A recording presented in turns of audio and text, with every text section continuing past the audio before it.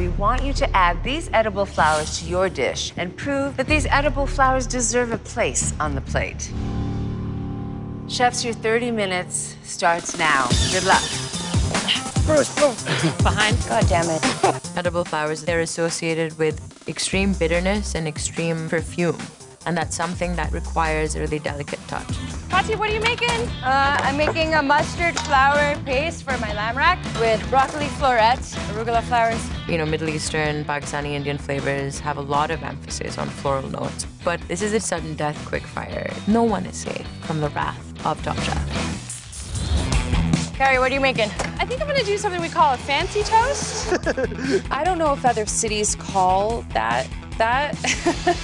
It's just like a larger slice of toast with fun toppings. In this case, goat cheese, arugula, and this lavender-scented olive oil and honey. And David Kinch adds a whole nother layer of super scary. I'm aware that a fancy toast could be a little simple, but it's a great vessel to not overpower the flour. Says so. Why'd you choose your flowers? I don't like cooking with lavender. Toast? Why would you make toast for David Kinch? I want to put up a dish that I'm proud of. I don't want to just fall flat on my face. Chefs, you have 1 minute left. That clock's moving quick, dude. Oh, yeah. My hands are shaking. All right, Fati, squeeze your butt cheeks real hard. It'll calm you down. Oh my God, it's working. Thank you, Joe.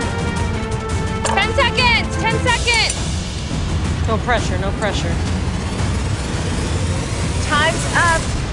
Hands up, utensils down, please. Beautiful plates. Thank you. I chose the mustard flowers, the broccoli, and the arugula. I made a paste to rub onto the lamb. The chili oil is chili de arbol and Fresno chilies and a touch of orange blossom. I don't think I've ever had chili and orange blossom before. Taking advantage of the aroma as well. Thank you. Thanks Thank very you. much. Thank you. Hi. Today I made you a fancy toast. What makes it so fancy? I steeped lavender in my olive oil, my honey, and it has a little goat cheese, fig, and a candied pecan. Walks a nice fine line between sweet and savory. Thank you so much. Thank you. David, who had one of our favorite dishes today? I think Fatima did a very good job today. What I liked about the dish was the idea of using the flowers for a rub. Who else? Fancy toast. Lavender was one of the hardest ingredients, and it can be very, very floral. Of these two dishes, who had our favorite dish of the day? In terms of being really well seasoned and balanced, the toast was our favorite dish today.